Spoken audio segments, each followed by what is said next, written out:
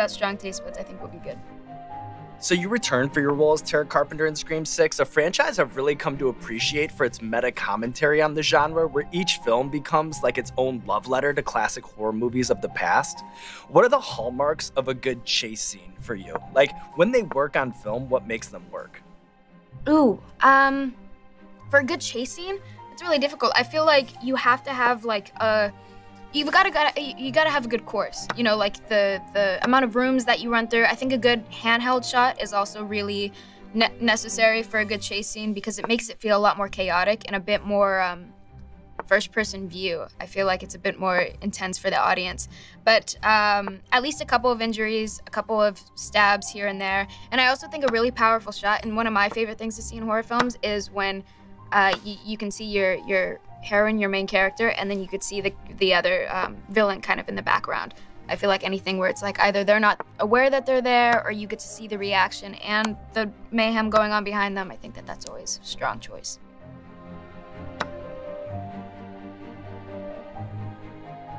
All right.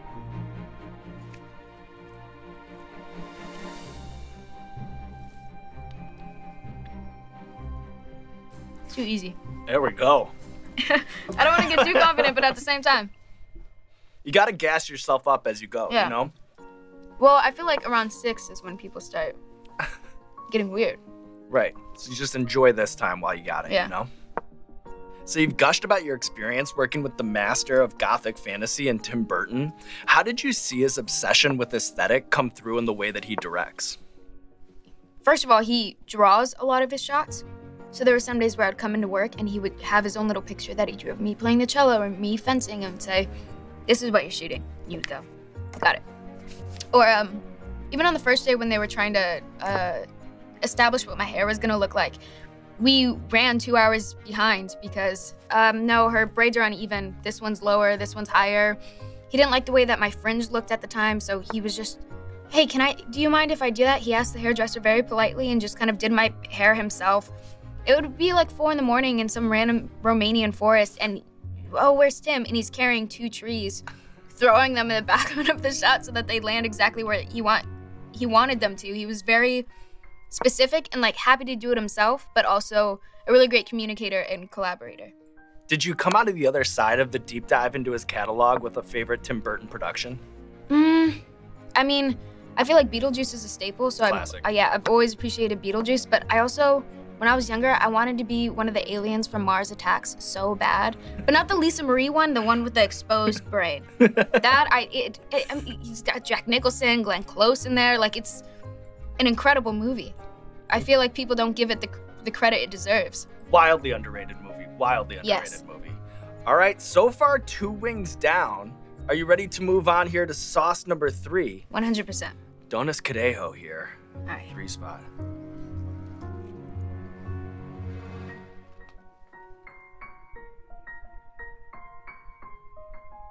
Smooth sailing. That one has more flavor though. Is this psychological as well? Or are you gonna like feed stuff in my head so that it... You know what? I do a lot of armchair psychology from this side of the table. Yeah. We're a lot of like, it's gonna be okay. I do a lot of like, I'm a little bit of like psychologist and like a little bit of a motivational speaker. I feel that's my role from over here, I think. Good to know.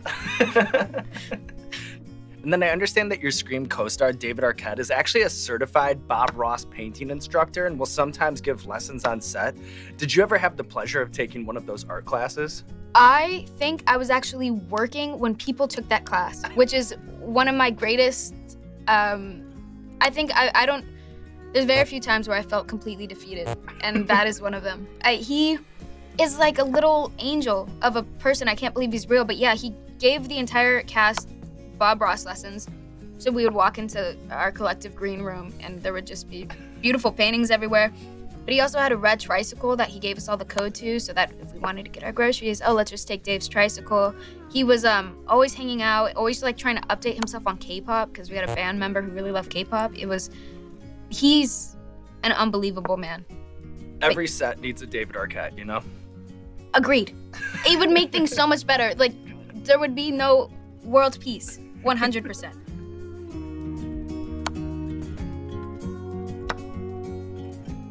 All right.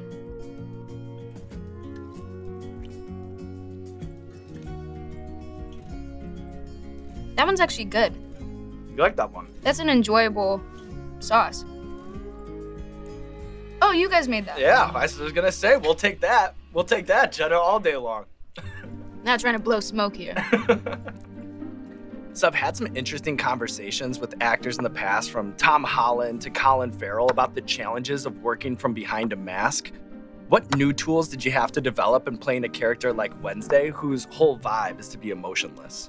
When you're gonna be the lead of a story, you have to have some sort of emotional arc, some sort of emotional payoff, and Wednesday doesn't actually have that. And I think that fighting the nostalgia that everybody feels for the 60s Wednesday and 90s Wednesday, while also, you know, feeding into that, but also giving a new take and making it your own to a new generation so that they're introduced to the character, was like a real balancing act. So I found that, you know, as long as I studied the old material and took traits and aspects that I knew I could easily weave into my own iteration, it felt like a good, happy medium. All right, Jenna, you're doing great.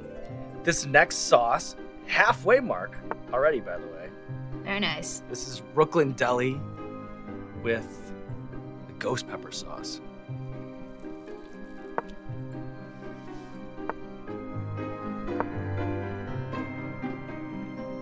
I'm really trying to take it in.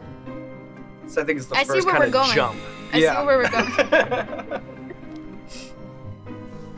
Interesting. It has some redeeming culinary qualities, but as you say that, I'm even seeing, like, I'm starting to tear up a little bit, you know? Should I follow you as well? Would be like emotional support. Yeah. Listen, I'm gonna lean a little bit on you this interview, okay, Jenna? You know, we can't all. That's what I'm here for. There we go.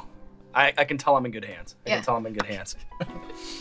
So in a New York Times interview last year, you talked about not being able to care for a houseplant, but spoke very reverently about protecting your 1897 edition of Ralph Waldo Emerson essays.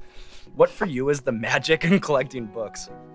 I don't write a lot of screenplays, but I do like to write a lot of essays. I am a bit of an insomniac. I can't really sleep, so I just stay up all night and I write random things that, you know, I take a certain thought or idea and I just kind of elaborate it on my own. And someone like Emerson, a lot of his work is essays. So I feel like the more that I read and kind of see the tangents that he